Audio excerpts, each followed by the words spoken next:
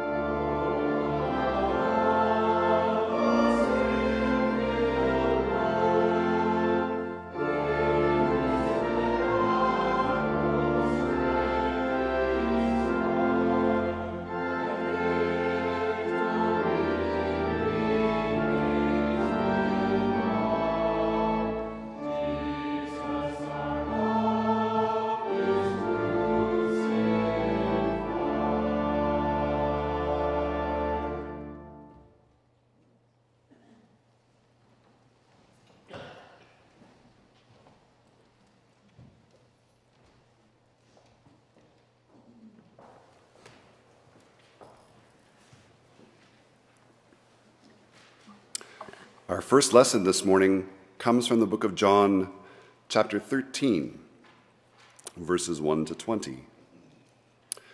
Now before the festival of the Passover, Jesus knew that his hour had come to depart from this world and go to the Father. Having loved his own who were in the world, he loved them to the end. The devil had already decided that Judas, son of Simon Iscariot, would betray Jesus. And during supper, Jesus, knowing that the Father had given all things into his hands, and that he had come from God and was going to God, got up from supper, took off his outer robe, and tied a towel around himself. Then he poured water into a basin and began to wash the disciples' feet and to wipe them with the towel that was tied around him. He came to Simon Peter, who said to him, "Lord, are you going to wash my feet?" Jesus answered, "You do not know now what I am doing, but later you will understand." Peter said to him, "You will never wash my feet." Jesus answered, "Unless I wash you, you have no share with me." Simon Peter said to him, "Lord, not my feet only, but also my hands and my head." Jesus said to him, "One who is bathed does not need to wash except for the feet, but is entirely clean.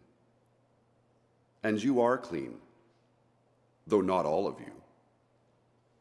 For he knew who was to betray him. For this reason he said, "Not all of you are clean." After he had washed their feet, had put on his robe, and had reclined again, he said to them, "Do you know what I have done to you? You call me teacher and Lord, and you are right, for that is what I am. So if I, your Lord and teacher, have washed your feet, you also ought to wash one another's feet. For I have set you an example that you should also do as I have done to you. Very truly, I tell you, slaves are not greater than their master, nor are messengers greater than the one who sent them. If you know these things, you are blessed if you do them. I am not speaking of all of you. I know whom I have chosen. But it is to fulfill the scripture, 'The one who ate my bread has lifted his heel against me.' I tell you this now before it occurs, so that when it does occur, you may believe that I am he. Very truly, I tell you, whoever receives the one whom I send receives me, and whoever receives me receives him who sent me."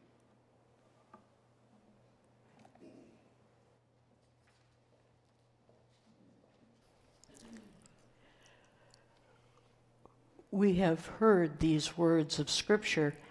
Now let us use our holy imaginations to read between the words and consider how Peter might have felt in these moments.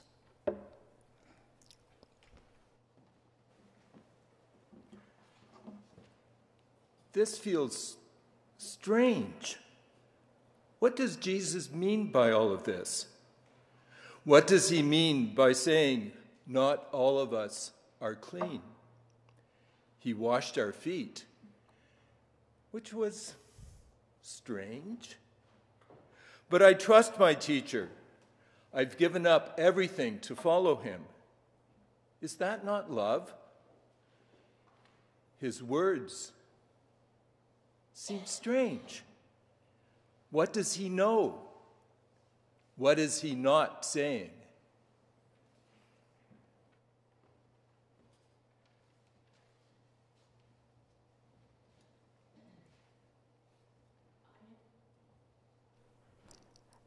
I invite you to consider Jesus' commandments to wash one another's feet. No, I don't expect you to do it literally. That bowl's a little high. But whose feet are you being called to wash?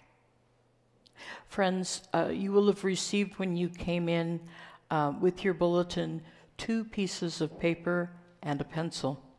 I invite you on one of those pieces of paper to write the names of the people or communities that you feel God is calling you to serve. Hold on to these prayers for a later station. And we'll take a few minutes to do that.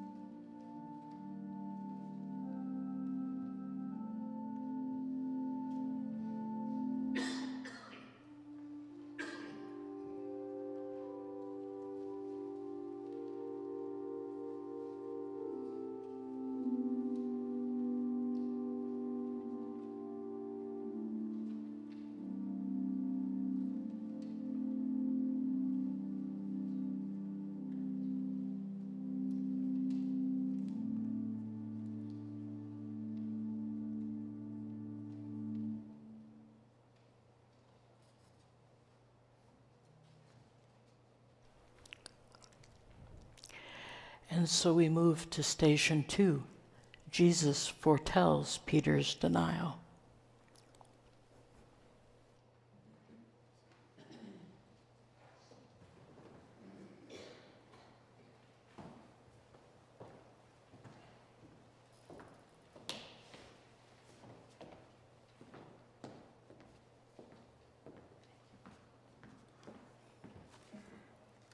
Reading from the Gospel of John, chapter 13, verses 31 to 38. When he had gone out, Jesus said, "Now the Son of Man has been glorified, and God has been glorified in him. If God has been glorified in him, God will also glorify him in himself, and will glorify him at once. Little children, I am with you only a little longer.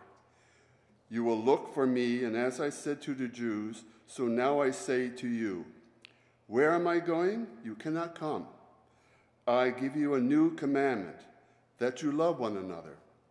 Just as I have loved you, you also should love one another. By this everyone will know that you are my disciples, if you have love for one another." Simon Peter said to him, "Lord, where are you going?" Jesus answered, "Where I am going, you cannot follow me now, but you will follow afterward." Peter said to him, "Lord, why can I not follow you now? I will lay down my life for you." Jesus answered, "Will you lay down your life for me? Very truly I tell you, before the cock crows, you will have denied me 3 times.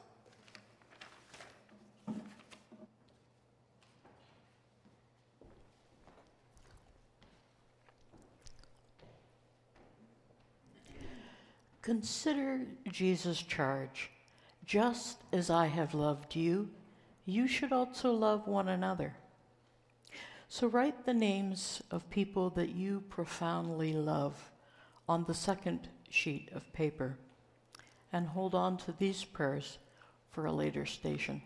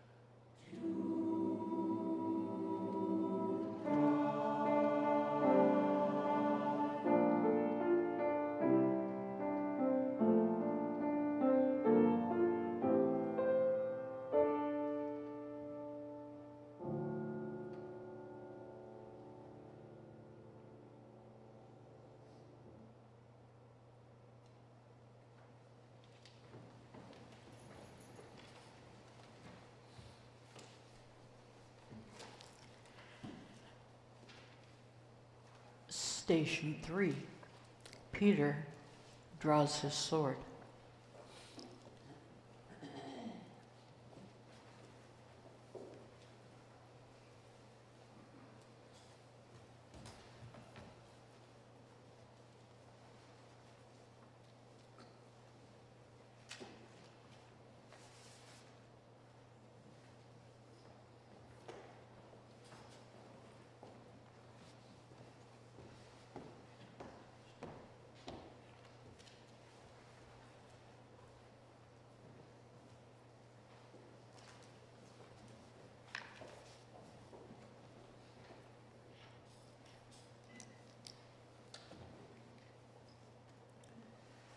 Reading from the Gospel of St. John, the 18th chapter, the first verse.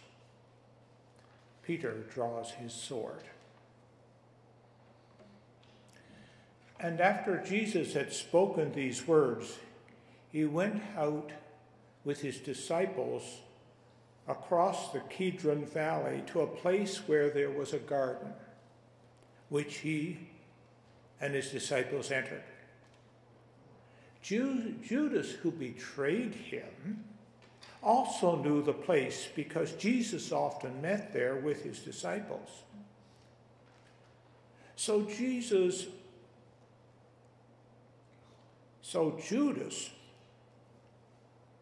brought a detachment of soldiers together with police from the chief priests and the Pharisees. And they came there with lanterns, torches, and weapons. Then Jesus, knowing that all that was to happen to him, came forward and asked them, "Whom are you looking for?" And they answered, "Jesus of Nazareth." Jesus replied, "I am he." Judas, who betrayed him, was standing with them. When Jesus said, "I am he," they stepped back and fell to the ground. Again he asked them, "Who are you looking for?" And they said, "Jesus of Nazareth." "I told you that I am he. So if you are looking for me, let these people go." This was to fulfill the word that he had spoken. "I did not loose a single one of those whom you gave me." Then Simon Peter, who had a sword, drew it, struck the high priest's slave, and cut off his right ear. The slave's name was Malchus. Jesus said to Peter, "Put your sword back into its sheath. Am I not to drink the cup the Father gave me?" Thanks be to God. Amen. Thank you.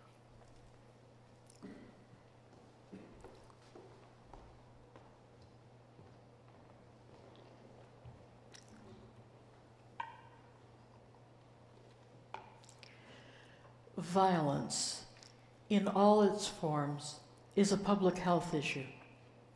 Gun violence has reached epidemic proportions. We heard in the news overnight, just today, of the family in Saskatchewan. Gun violence.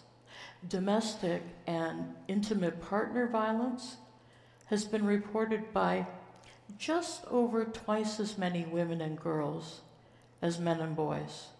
Estimates of 41% of women and 26% of men will experience some kind of family violence in their lifetime. Furthermore, violence disproportionately impacts people of color and other oppressed groups, such as the two-spirit, lesbian, gay, bisexual, transgendered, queer, intersex, and others. And it also affects disproportionately those living below the poverty line. Communities living without adequate resources and those facing unfair treatment are more susceptible to all health issues. Exposure to violence is the greatest single predictor of future violence.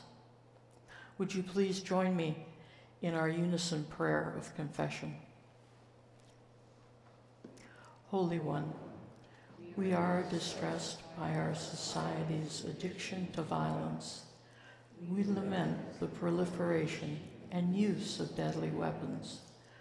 We bemoan the staggering statistics of family and intimate partner violence. Yet we confess our own complicity in the pain of our neighbors. Whether we have picked up a weapon, uttered harmful words about each other, or simply refused to acknowledge another's pain, we have betrayed the peace you left with us. We have built war economies that make conflict profitable.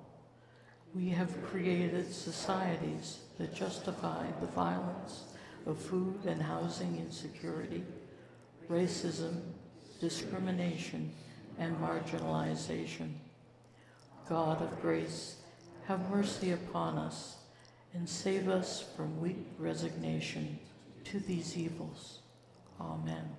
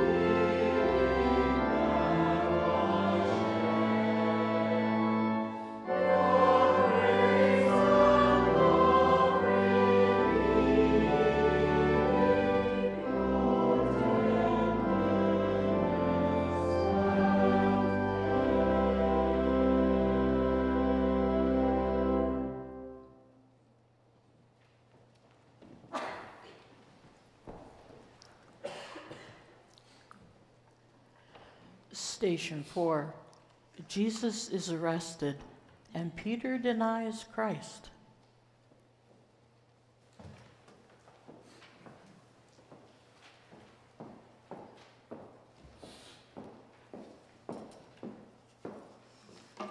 The reading from the book of John, chapter 18, continues with verses 12 to 18.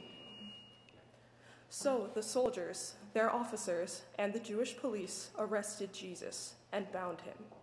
First, they took him to Annas, the father-in-law of Caiaphas, who was the high priest that year. Caiaphas was the one who had advised the Jews that it was better to have one person die for the people. Simon Peter and another disciple followed Jesus. Since that disciple was known to the high priest, he went with Jesus into the high priest's courtyard, but Peter was standing outside at the gate. So the other disciple, who was known to the high priest, went out, spoke to the woman who guarded the gate, and brought Peter in. The woman said to Peter, "You are not also one of this man's disciples, are you?" He said, "I am not." Now the slaves and the police had made a charcoal fire because it was cold, and they were standing around it and warming themselves. Peter also was standing with them and warming himself.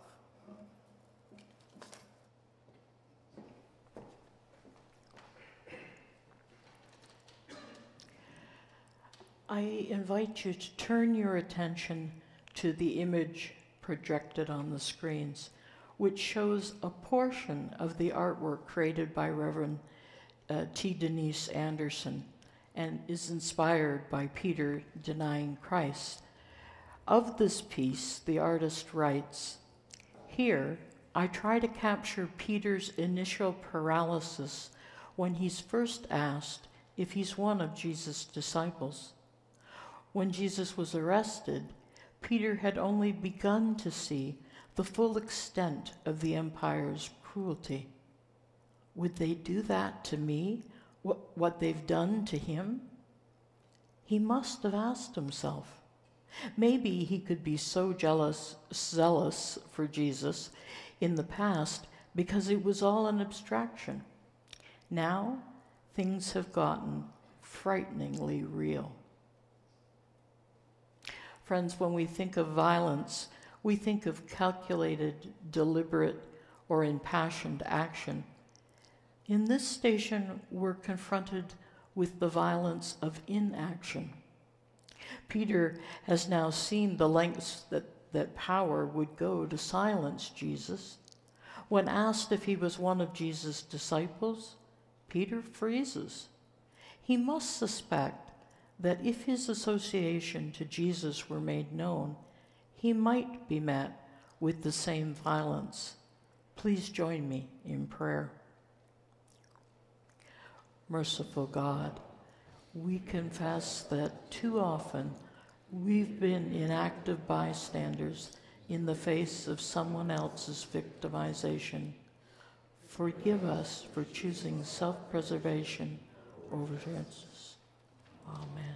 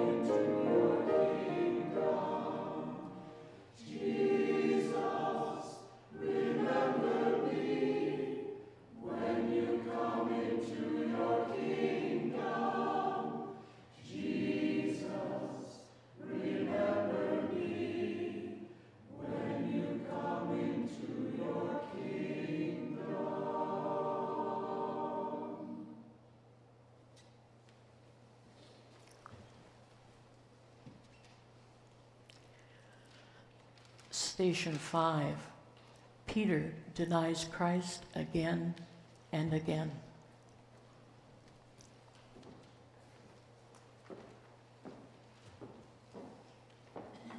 The reading from the book of John, chapter 18, continues with verses 19 to 27. Now Simon Peter was standing and warming himself. They asked him, "You are not also one of his disciples, are you?"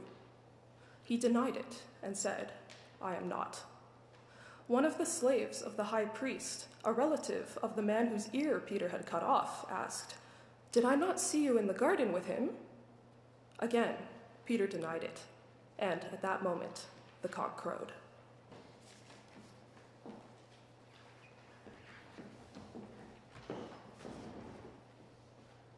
Jesus was right. My Lord, what have I done?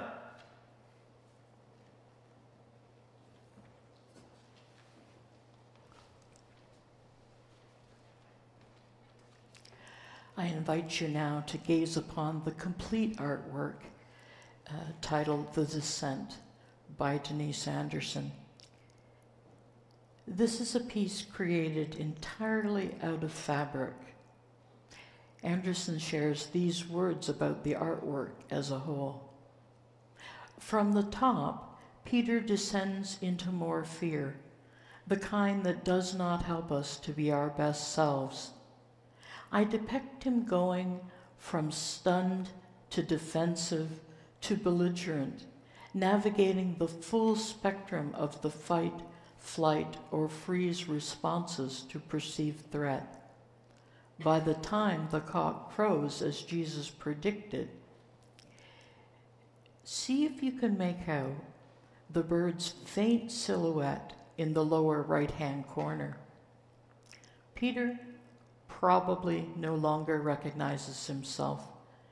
He must feel deflated and ashamed. He's different at the end of his descent, so I depict him differently from his 3 prior denials. He has much less fire in his countenance and can't even open his eyes to face what he has done. The flames recall the fire where Peter warmed himself, but they also represent purification and illumination. Peter is forced to see himself as he truly is, as Jesus had already shown him. Who will he choose to be after? When we're confronted with who we truly are, who will we choose to be after that confrontation? As we look at Peter's journey, it's my prayer that we will consider and meditate on our own. I invite you to come forward and place the papers from the initial 2 stations into the baptismal font. In this act, we'll symbolically participate in Peter's denial. We recognize the times when we have turned away from those we love and from those whom God has called us to serve.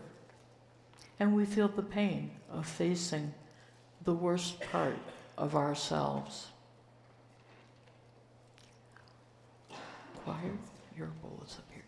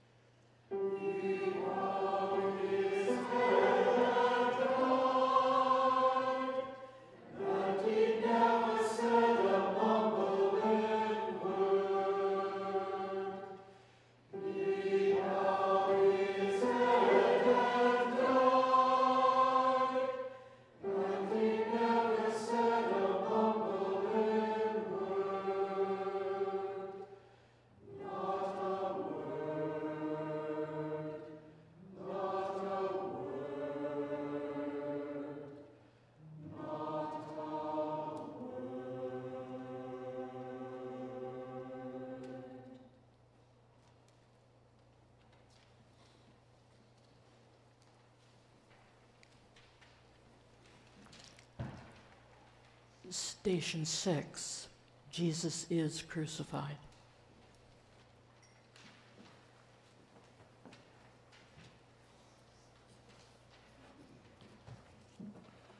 This reading is from John 19, verses 1 through to 30. Then Pilate took Jesus and had him flogged. And the soldiers wove a crown of thorns and put it on his head. And they dressed him in a purple robe.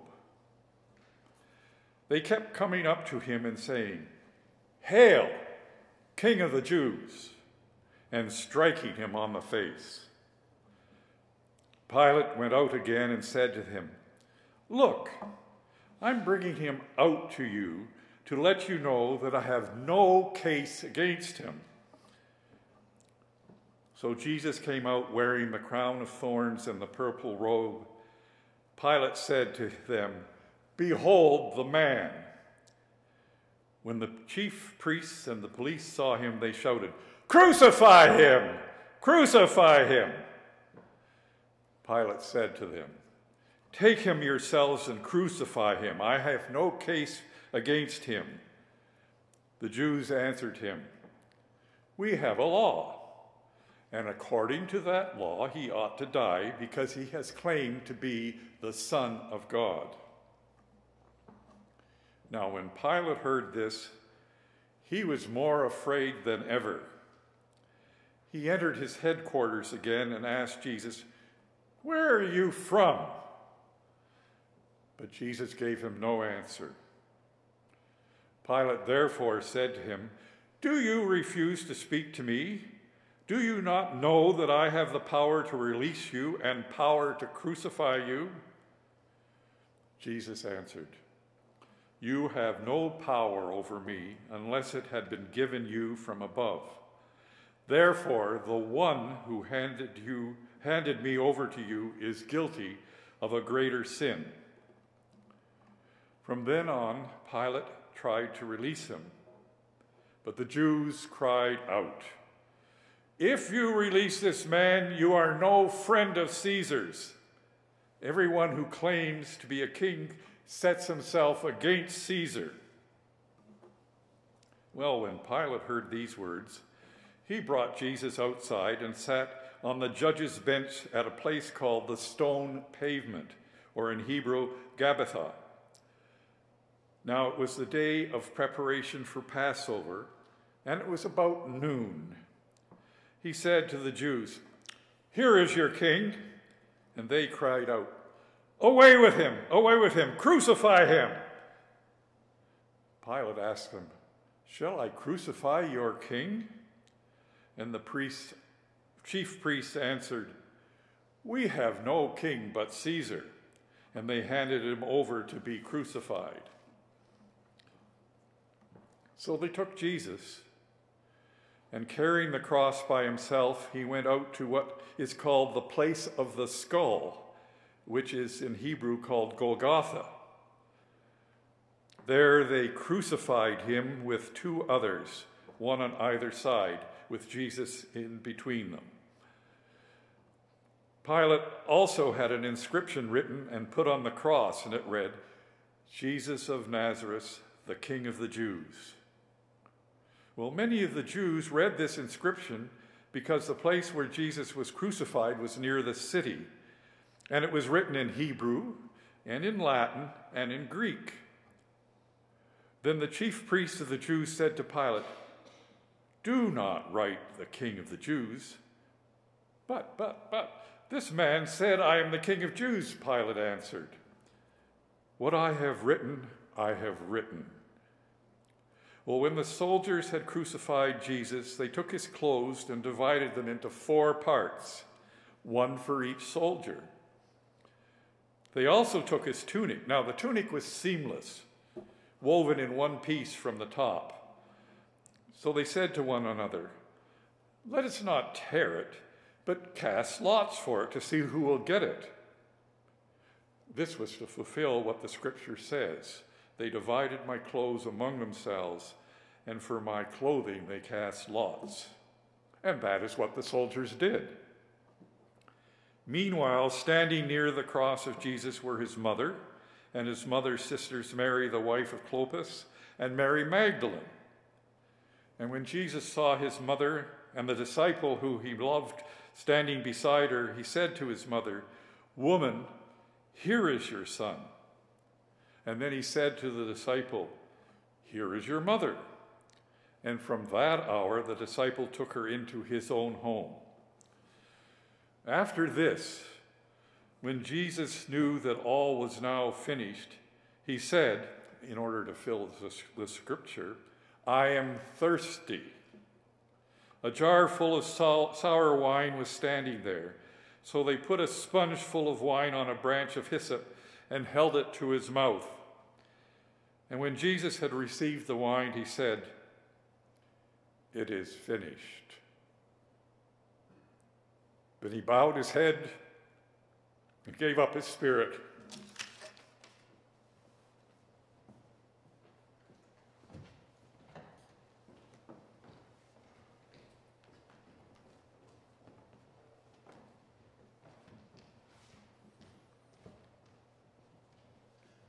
When you know that the world is grieving and you are partly responsible, what words of solace can you offer when you could have done something, anything, and you did nothing?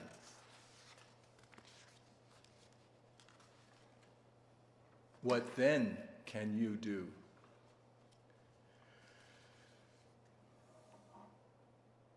The earth is shaken, and so am I.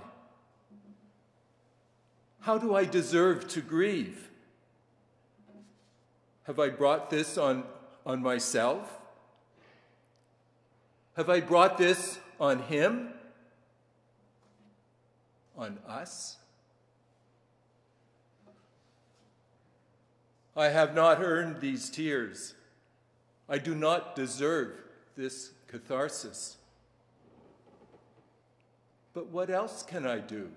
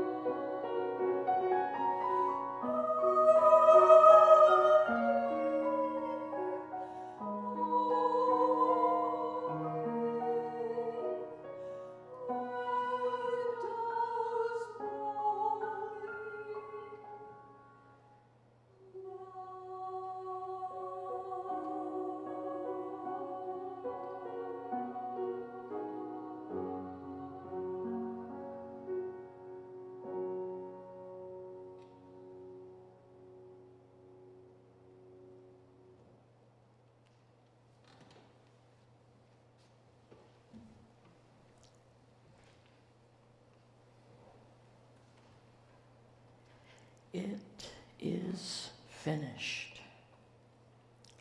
And as we leave, I invite you to pick up a reminder of the fact that we each have our own cross to carry. There are hot cross buns, and I invite you to take them. They're all individually bagged at the exits. Prone to wander, Lord, we feel it. Prone to leave the God we love. Friends, we are more like Peter than we may like to admit. Our Lord has died, and we were not there. And so today, we grieve with Peter, and our wandering hearts are heavy. But as you leave this place, remember, your wandering heart is always tethered to the love of God. God's abundant grace existed for Peter, and it exists for each of us. God's love will never run out. So go now in peace and silence, trusting that streams of mercy shall find us all. Amen.